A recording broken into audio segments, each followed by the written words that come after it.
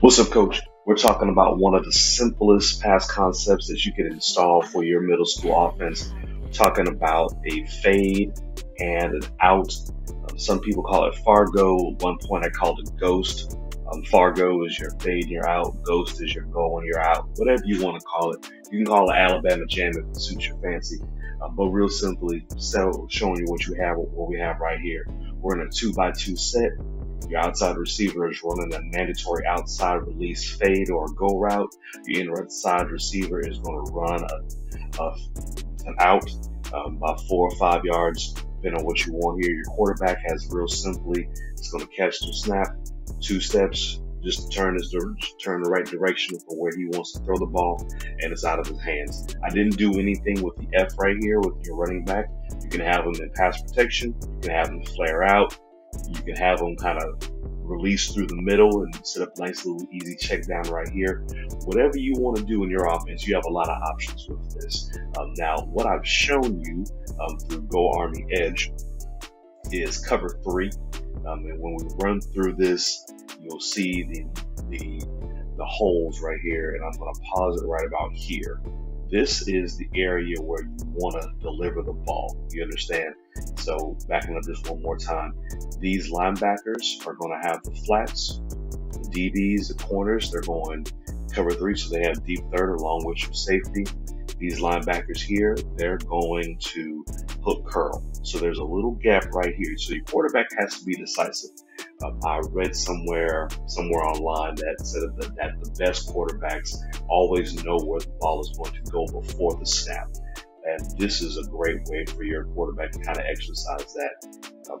Another thing that I picked up along the way is depending upon where the ball actually is. Now, we know that the ball is very rarely ever placed right in the middle of the field. Normally, it's going to be on the hash. This is a concept you can use, especially even if your quarterback doesn't have the strongest arm, especially if they're on the hash. Tell them just to work to the short side. Regardless, this linebacker is going to come out here to the flat. This corner is going deep third, and there's going to be a spot right about here. So one more time, slow motion for you. Right about here is where he wants to deliver the ball. Now, just for kicks and giggles, let's show you out of 3D. Okay, one more time. We're going to back it up. You see what it is.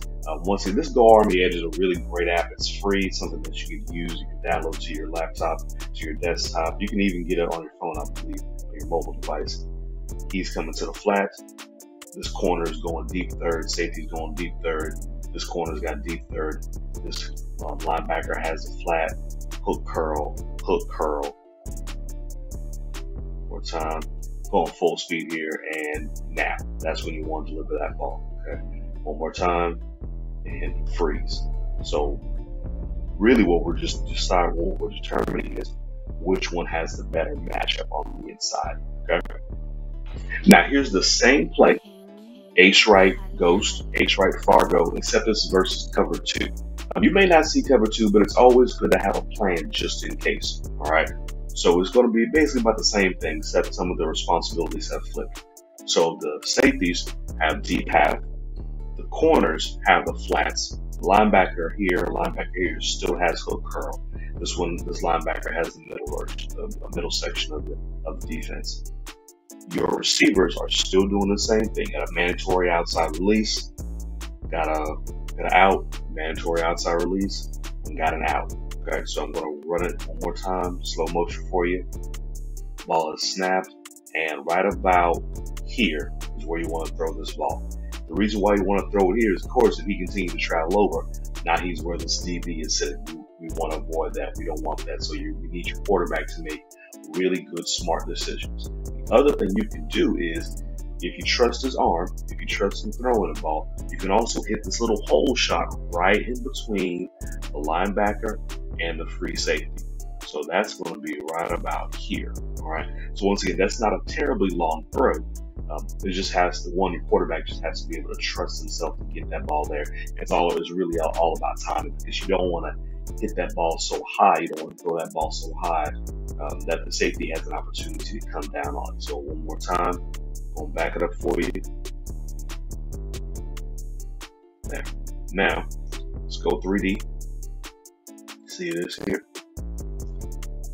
Slow motion. And if you want to hit the out, here. Okay. We'll let it play one more time. You want to hit the go, here. See the hole where he's sitting? See the hole where he's sitting here. Okay. Now, let's show you some film. All right, coach. So this first clip is from Clemson University. We have the man, the myth, the legend, Mr. Deshaun Watson at QB. I'm going to show you this play like we always do, running through first regular speed, then we're going to slow that thing down. Still working the outside fade, the inside out. Ball's out quick. Got good yards there. So that's sideline view. Now let's check out the end zone view. It's from the ACC Championship a few years back.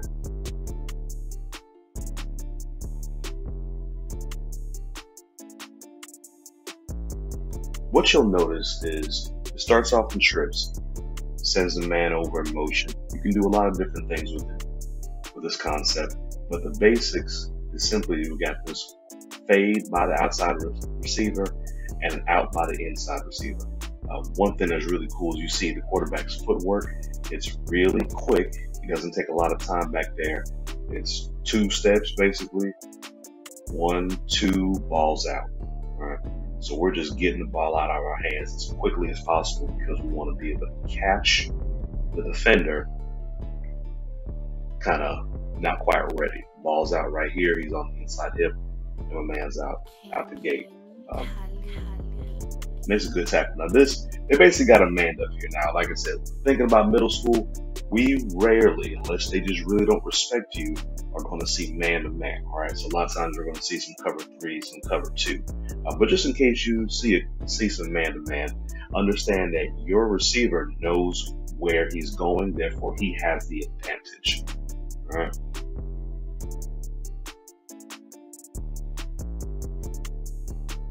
Next up, got Oregon and Colorado.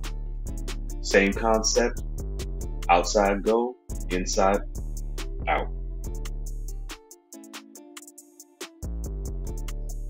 You see it working the top half. One more time, there's your sideline view. Now let's check out what happens in the end zone. So working the top of the screen. You know, that push motion by the back, maybe just a little bit of window dressing. Quarterback probably already knows exactly where he's going. So what we have right here, this is Oregon and Colorado. We're working the top half of this. We have an outside go or a fade. Inside receiver is simply running a little quick out. Just about 4 or 5 yards to go in order to actually get the first down. Slow motion for you real quick. So they're playing some type of zone just by the alignment of the corner up top. Push motion by the back, opens up a little bit more room. Quick out. Right there, turn upfield. Now we got the first down. Now looking at this from the end zone view, once again, get your push motion. See how it makes the linebacker shift. Only thing it does is it opens up a little more operating room for that slot receiver to make that out. Look at all the space that's between him and this linebacker who is supposed to be guarding.